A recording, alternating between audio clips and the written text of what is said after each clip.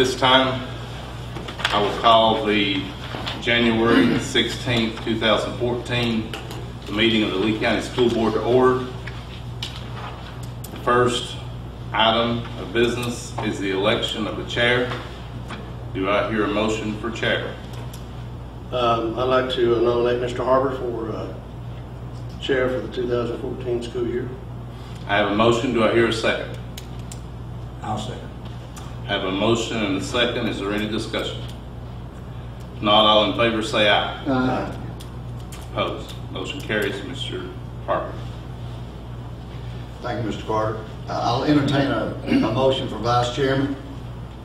Mr. Chairman, I make a motion that Mr. Chad will be vice chairman. Have a motion for Mr. Chad. Was there a second? Second. Have a motion and a second. All in favor say aye. Aye. Mr. Chad was the vice chair. I'll entertain a date and time of our regular scheduled meeting. Mr. Chairman, I make a motion that we keep the time and the dates as they currently are. About a second to that. Second. Have a motion and a second. Any discussion? All in favor say aye. Aye. So we'll keep it the second Tuesday of the month. Mr. Carter, do you have any recommendation for the clerk? Mr. Chairman, I recommend that Alicia Fields remain as clerk for the 2014 school year. Have a motion as such. So moved. Have a motion. Have a second. Second. A motion second. Any discussion? And motion will carry. Have a vote, please. All in favor say aye. Aye. The motion will carry. Deputy clerks. Mr. Chairman, I would recommend that Kathy Bergen and Denise Lambert serve as deputy clerks for the 2014 school year. Have a motion to I make that. that motion. Have a motion and a second. Second. The motion is second. Any discussion? All in favor say aye. Aye. Motion carries. Signatures in the superintendent's absence. Mr. Chairman, I would recommend that Dr. Gary McCann, Dr. Wendolina Adams continue to sign in the absence of the superintendent. Have a motion on that. So moved. Have a motion, have a second. Second. Have a motion and a second. Any discussion? All in favor say aye. Aye. That motion carries. I would like to have Mr. Chabel and Mr. Twitt continue as members of the budget committee since they were there last year. I'll make that motion. Do I have a second? I'll second. Have a motion and a second. Any discussion? All in favor say aye. Aye. Motion carries. The Robert's Rules of Order is in your packet. To have a motion to go over those. I'll make that motion. Have a second. Second. Have a motion and a second. Any discussion? All in favor say aye. Aye. That passes. Could I have a motion to approve the agenda as presented? Make a motion we approve the agenda as it was presented. Got a second? Second. Have a motion and a second. Any discussion? All in favor say aye. Aye. The agenda is approved. Can I have a motion to approve the minutes of the December 19, 2013 board meeting? Motion. Have a second? I'll second. Have a motion and a second. Any discussion? All in favor say aye. Aye. Those minutes are approved. Mr. Carter, you have anybody to recognize No, at this sir. time? We come to the public expression part of our agenda. Does anybody wish to come in front of the board at this time?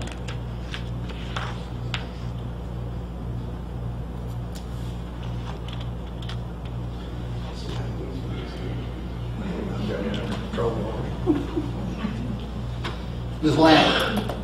Yes.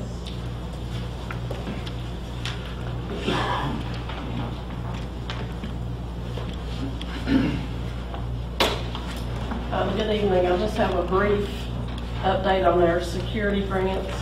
We now have 5 schools who have completed their projects, and we still have 4 in progress: Flatwoods, St. Charles, Thomas Walker, and Dryden.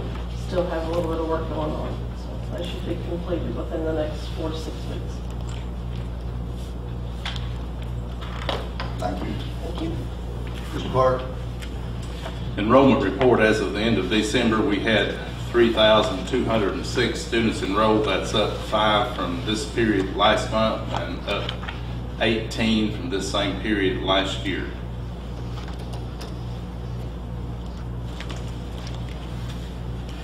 Are we not recognizing the highest percentage attendance?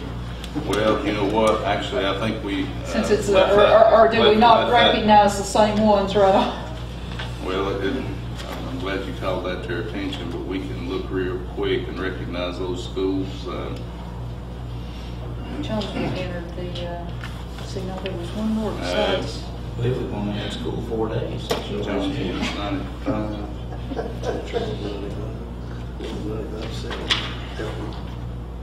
We can look out here. Looks like St. Charles. St. Charles. No, actually, I'm sorry. Has entered into the, they're number 3. No, actually, we're going to have, looks like,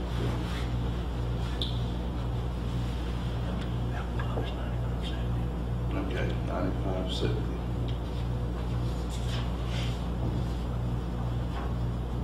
No, they're 93. Elydale's 9570. Yeah. Elydale's 95. 7, and then Jonesville's 9554. Okay, so Sherwood's first, 9527. first place would be Elydale at 95.70, and second place is St. Charles, 95.27. Sorry about that. We left that off. Jonesville's 9554. And Jonesville is 95.54. Okay.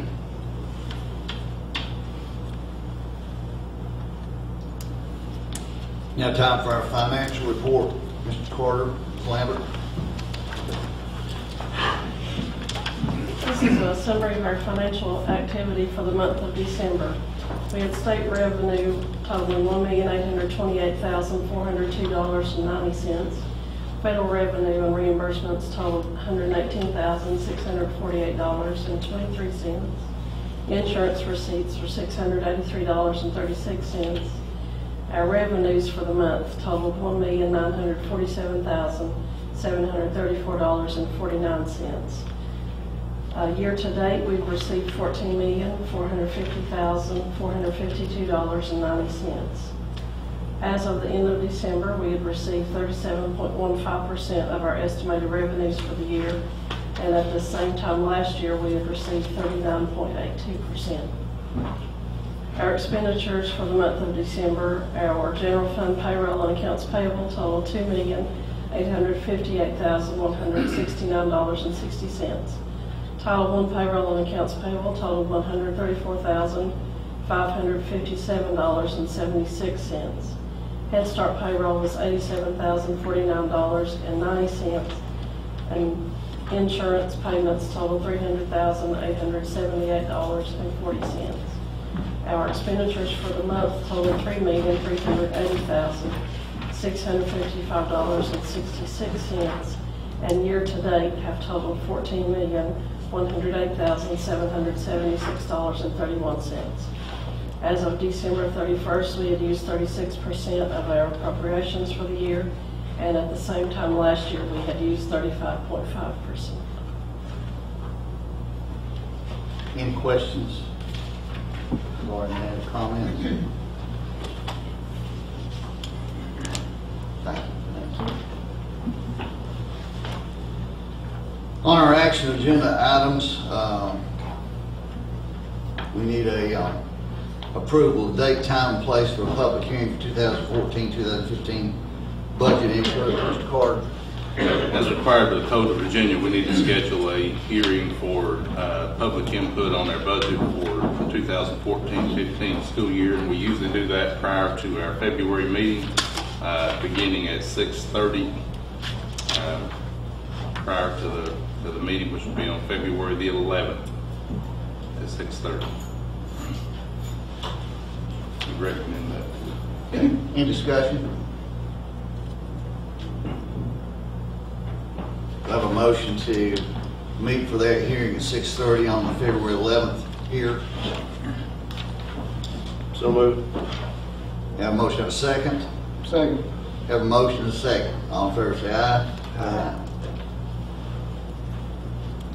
Consider the approval of revisions for the 2013-2014 school calendar, the snow days, Mr. Carter.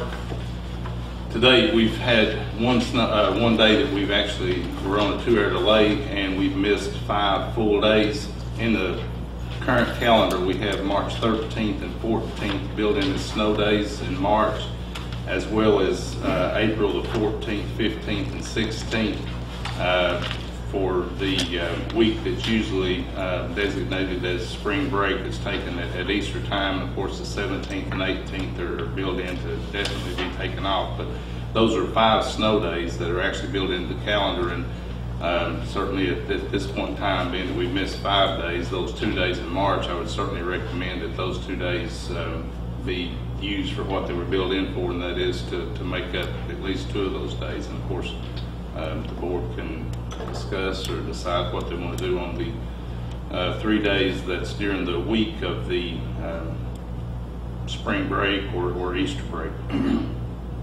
Any thought to using the 17th as a makeup day? 17th is a professional development day that's built in the calendar, and that's certainly possible, yes. Discussion?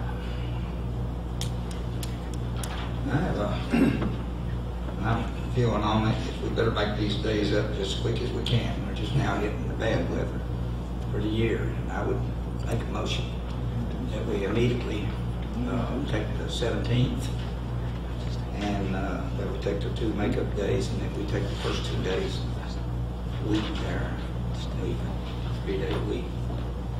For Easter? Okay. The first 2 days in the Easter week. My motion is to make the 5 days up in the first 5 if we can. Okay. We have a motion on the floor to make the 5 days that we've already missed on the 17th of February, 13th and 14th of March, and the 14th and 15th of April.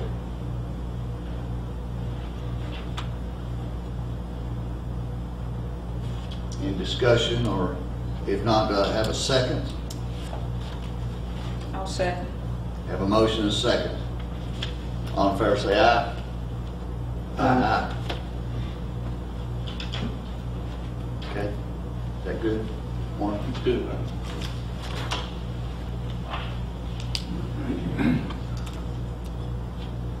Is, you taking one away, Mark? Yes, she's not here. I'll ask that the board consider the approval of the revised policy for non-discrimination. And actually, it's the only revisions that's made is our new E911 address and the names inside the policy. The policy itself hadn't changed. We've just updated the dates, or the address and the names. And Ms. Stardy needs this updated before we go through a federal review for our cafeterias.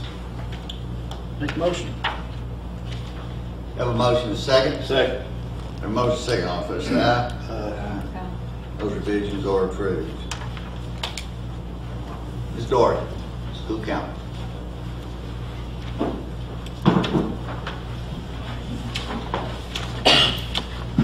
Actually, I don't have anything new other than the ones I submitted last time, the 5 calendars.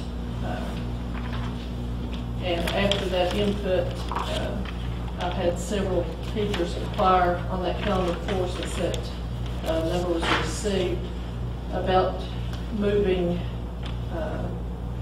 that spring up till April instead of March. And we can revisit this, and I don't mind redoing the top two or whatever the board wishes and send those back out if you'd like to revisit those or. Mr. Chair. On calendar 4, Ms. Doherty, according to my counting, and I've attempted to do that several times, in May,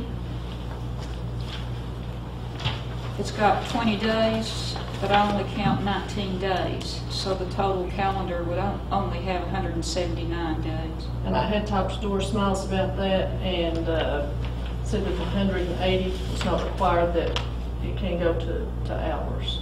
Well, that was another thing I was wondering about also. We had discussed that. So calendar number 4 does have the hours that's required. Yes.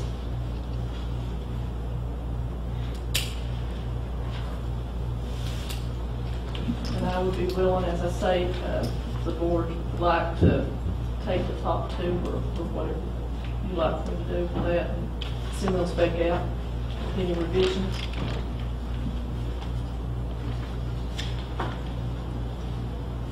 Also, in November, Which calendar, Mr. Trish?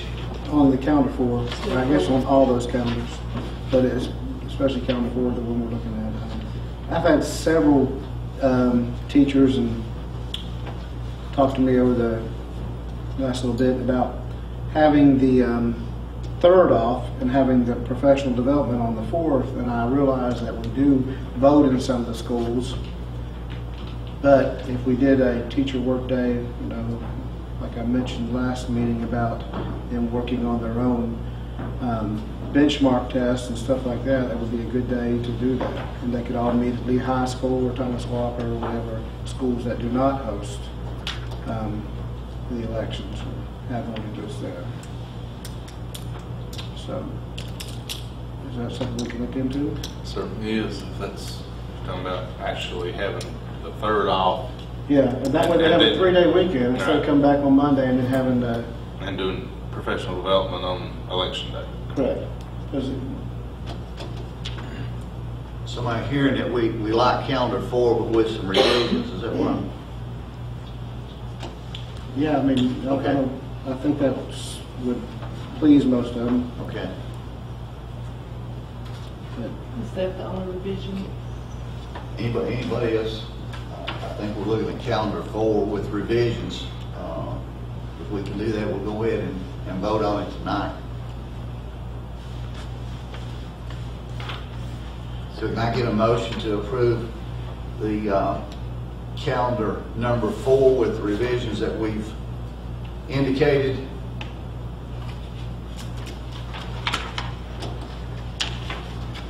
I'll make a motion. Okay, have a motion, a second? I'll second that motion. Have a motion, a second. All in favor of calendar 4 with revisions indicated tonight, say aye.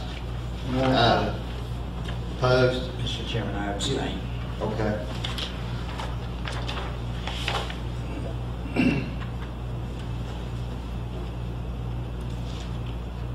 Mr. Hobbs. Thank you, Congressman.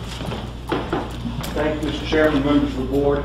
I believe in your package you will find a copy of a draft resolution as well as a draft quitclaim deed of gift.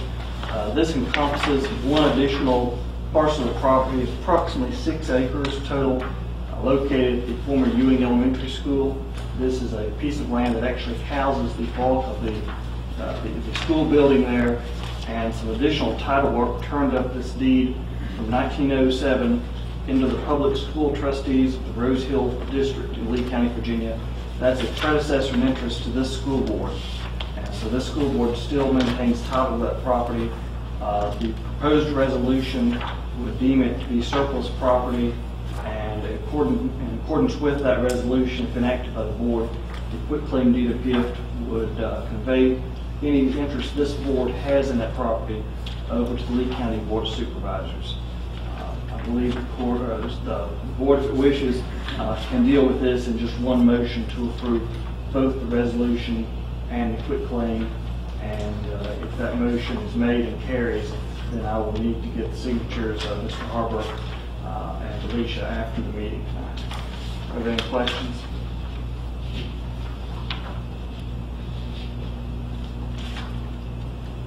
So this would relieve us of any responsibility for that property, right? That's correct. That's correct. And this is the last piece of the puzzle, if you will, with respect to the schools that have been closed.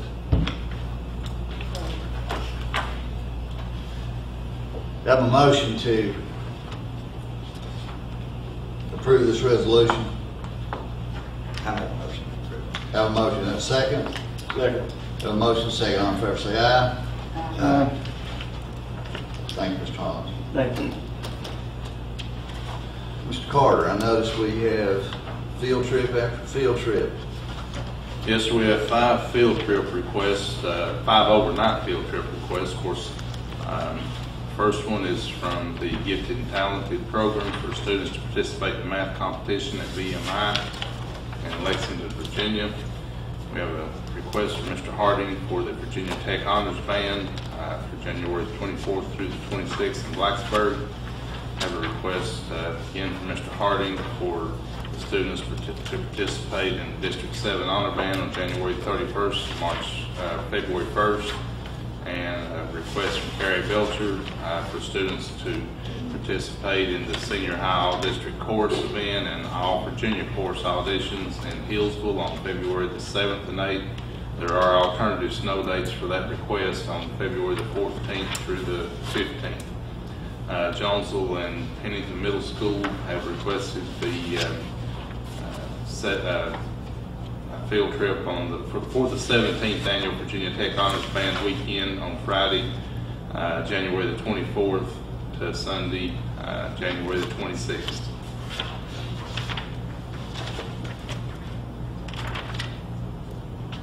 Any discussion on any of these proposed trips? Other than the math trip, are any of them in the weekday? Some are on Friday. And actually, to be honest with you, I'm not sure about all of them. Without looking at them. Well, some of them have listed that they were leaving on a Friday.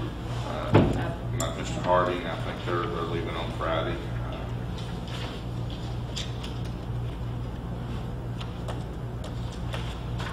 I think most of them are on Friday. Do I have a motion to approve these field trips as presented? Make motion. Have a motion and a second. Second. Have a motion and a second. All in favor, say aye. Aye. Those are approved. Need a motion to pay the bills. I make a motion to pay the bills. Have a motion and a second. Second. Second, any discussion? All in favor, say aye. Aye. Motion carries. Mr. Twig, floor is yours. Okay, just a couple things. Several teachers I've been talking to, they've heard rumors about the 8th graders moving to Lee High School and the 5th grade going to the middle schools and stuff like that. And I just kind of like to nip this in the bud. And I don't think it's ever been discussed by this board, and I don't think it's going to happen. But I don't think it's a good idea, either one of them. But I just want to bring that up, and maybe if we can even bring it to a vote or whatever, that's your choice, of course. To, like I said, nip that in the bud and get it out of the community and get it, make sure that everybody understands what we're going to be doing. And also, I think that we need to, I mentioned this before, develop a liaison between the faculty, the teachers, and the administrative staffs of the other schools and the central office. And I think a lot of times these rumors get started, and then they just, get on like a roller coaster ride, and just keep snowballing or whatever. And I just think it would be nice that maybe this year we could develop a liaison committee, like I said, have each school have a faculty representative, and maybe meet up here once a month with the directors and so forth, and discuss things like this, and so we don't have to bring up so-called rumors. Okay? That's all I have. Thank you, Mr. Twig. Jesse? Just other than your report that was in the paper about the weather condition, any other comments that you would want to make about how the buildings survived the polar vortex? Well, actually, our school system fared very well, I think, during the recent polar vortex. We did have, actually, none of our main buildings in the system were affected. We did have some outbuildings at several of the schools that had some problems with frozen pipes. The agricultural building at Dryden had an issue with some frozen pipes. The greenhouse at the vocational school experienced some frozen pipes. The field house at Lee High School. Evadale Elementary had a mobile unit out back that had some frozen pipes. Thomas Walker High School at the concession stand up on the hill had some frozen pipes, and St. Charles had an outbuilding that had some frozen pipes, but I think we fared exceptionally well. Obviously, the auditorium at Lee High is in shape enough to host the spelling bee. Is there anything else, any other work that needs to be that you're aware of? Yes. As I reported to the board last month, we are, probably 95 to 98% complete. The only two things that I'm aware of that we lack in getting the auditorium completely renovated is the carpet needs to be replaced, and that's going to be replaced next week. We are looking for someone to re-sand the floors on the stage and to refinish those floors, and as soon as that's completed, we will be finished with it. So that's the only two items that I'm aware of that we need to complete the renovations. Well, I was just thinking that once it is finished, we might want to schedule one of our meetings there and see the new auditorium.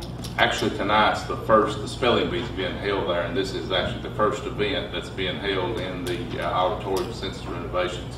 And certainly, as I told you last month, it's, I think, certainly a beautiful facility. It's going to certainly have state-of-the-art equipment in it, and would encourage you again, if you get an opportunity to stop by over there and ask Ms. Warner to take you on a tour of it. It's a very, very nice facility. And the other thing is, I'd just like to say I am in agreement with what Mr. Twigg suggested about the liaison committee. We used to have a communications committee. Then it was changed to the advisory committee, or vice versa, one of the two. I don't remember. I'll have to go back and look at my notes on that, which was which. And I am really wondering how we are justifying that we do have a two-way method of communications without having that. Well, we have our building administrators that we have in each month after our board meetings, and But that's an intermediary. Well, I don't see that as a two-way, well, and we can disagree on that. But that's that's all. no problem to have to form a liaison. I mean, we certainly don't mind to do that. Communications committee, advisory committee, whatever you want to call it. That's all I have. Okay. Mr. Chairman? I was just going to follow up on what Mr. Twigg said to begin with, that we have had in the past superintendent's advisory committees at different times. I think one of the problems with that was they had problems figuring out who was supposed to serve on that. And they're all intermediaries as far as that goes, so that's something we can look at. And they can meet after the board meetings and after the principal meetings. That's all I have. Thank you, Mr. Chairman. Wait. Yes, I got a couple of things I'd like to mention. A couple of them negative. I hate to say this, but I think we'd be very embarrassed, or some teachers would, if we took some of the exams and looked at them that were given this past time. I don't know where it's the fact that we were a little late getting this in, but I really think a whole lot of it is the fact that a lot of our teachers don't know how to give exams. And I hate to say this, but I had one teacher who told me that she didn't have anything to give on exam. And I didn't think that spoke too well of our exam program. And I'd like to see us, see if we could correct this a little bit. And I'm certainly still believe that some people would be embarrassed if we got the exam out that they were given at the end. I think the exam is a necessary thing. I think it's a good thing. And if our kids don't learn how to take exams now, they're sure not going to have a lot of trouble when they get to college because they're going to take exams. I would like to echo all of them. I'm all for the liaison. I always thought that the biggest problems that we have anywhere or any time is the fact that we don't communicate well.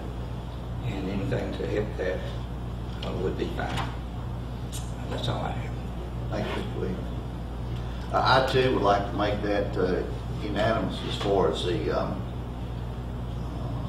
rumors that fly and the false messages that are gotten out. And Mr. Carter, if you might maybe instigate a little bit of getting a representative from each school to voice the concerns of their teachers, as long as it doesn't turn into a gripe session. I think that will